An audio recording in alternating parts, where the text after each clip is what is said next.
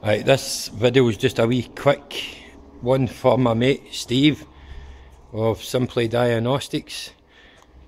You'll maybe remember, Stevie, I was telling you about the snap-on test light.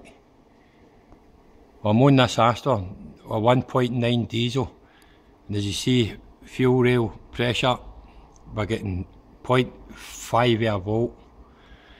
And what I was saying to you about the test lights, most of the snap-on test lights will only go down to 4 volts.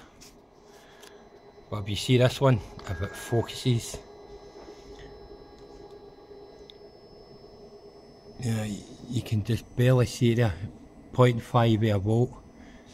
And that's what makes this one good, because it goes down to half a volt. It actually goes down to 0 volts. The other good thing about it as well, if you want to do a quick dirty check of the CAN system, you see I've got my CAN box here. See if we can see what this says, round the other way. And you can see 2.4. I know it's not a valid check, but it's a good quick dirty way of checking your CAN system. On the other one, where are we?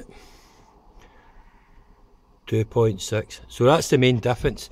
Most of the snap-on test lights, the digital, even the logic ones, will only go down to, say, maybe 4 volt. Below 4 volt it just conks out. So for checking sensors, I mean, it's not the be all and end all, but it's certainly quite useful. And then again, you can just see half a volt, if I can see. I'll put this light off a wee minute.